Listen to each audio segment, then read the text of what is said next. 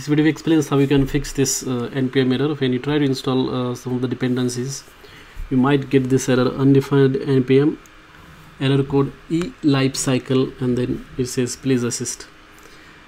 So it's very horrible error message.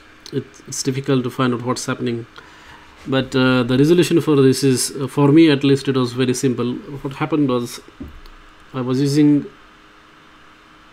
older version of Node, and that's why this error was coming. So what I did is, to fix this issue, I just upgraded my Node version, or used different Node version. So you can use NPM for that. For example, if you see here, my Node version is 10.5, and in that version I was getting that NPM error when trying to install webdriverIO related dependencies. But when I started using other node by using this command npm use 12, then you can see that node will change to 12 version. You can see the node is using now 12.12.0.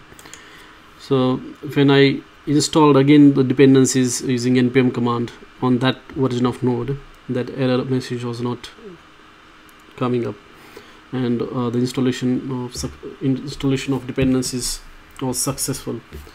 So in your case, I hope this should fix your problem. Just try with the different versions of node, and hopefully your problem will be fixed. Thanks for watching this video.